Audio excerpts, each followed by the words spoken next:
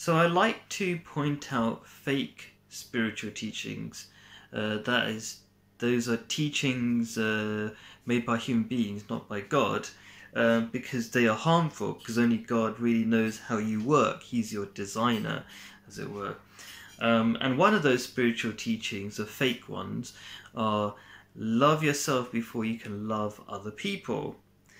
And so that doesn't work. You can't just love yourself. It's not like a switch you can switch on, because your conscience tells you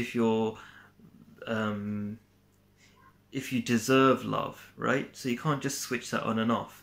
What you can do is learn from the Islamic teaching, which is yourself has a right upon you, which basically means you should love everybody regardless of whether they deserve it or not, and you happen to be a person, and therefore you should be kind to yourself.